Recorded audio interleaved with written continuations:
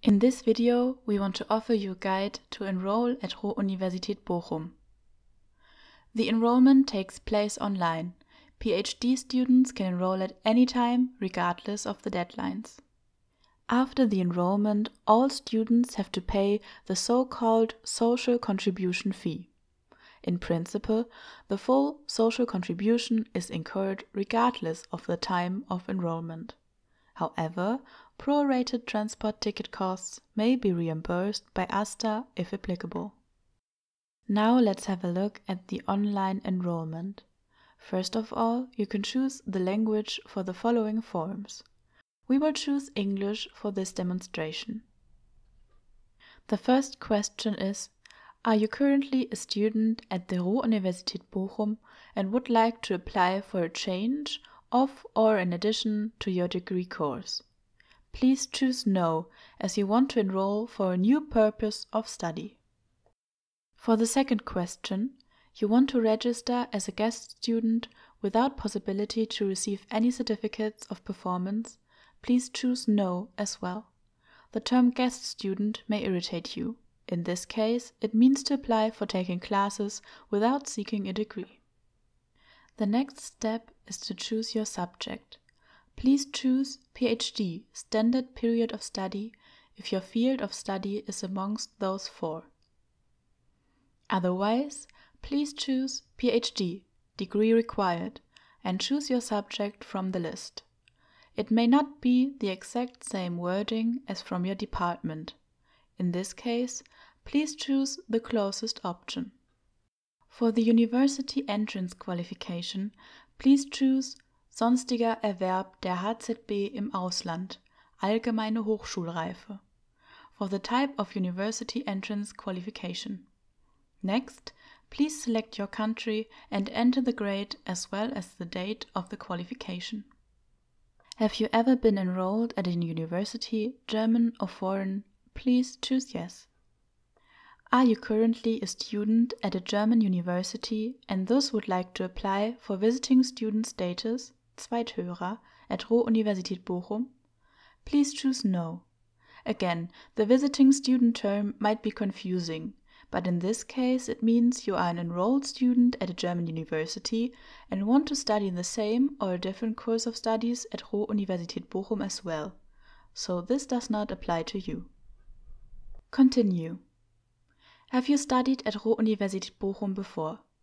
Please choose No, unless you have previously been enrolled here and have a student number.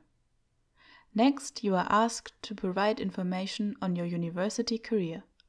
Please choose the country of the university and provide the enrollment semester and year. Have you been enrolled at a university during the semester directly before? Please select an answer. Have you been studying in Germany before? Please enter the amount of university semesters here. If you did not, please type in 0. Same goes for courses at a Studienkolleg. Have you completed part of your studies at a university in another country? Please choose No. Do you already hold a university degree? Please choose Yes. Have you already irrevocably failed one or several module or final examinations at a German university for the subject you would like to apply for? Please choose No. Now you are asked to specify your last university degrees.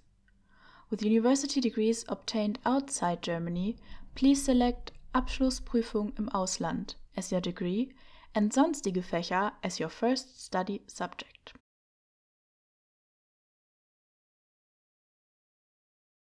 The next step is entering your personal data. For nationality, you will have to choose Germany for the enrollment process to continue. Unfortunately, this is a system-side error. You can add your nationality as a second nationality though, if you want to. For the postal address, please enter your current address in Germany, as well as a phone number and email address.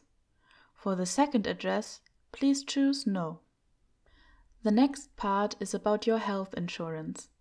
In Germany, everyone is obliged to have a health insurance. If you have a private health insurance, for example, through your scholarship or an EU health insurance card, you can choose yes.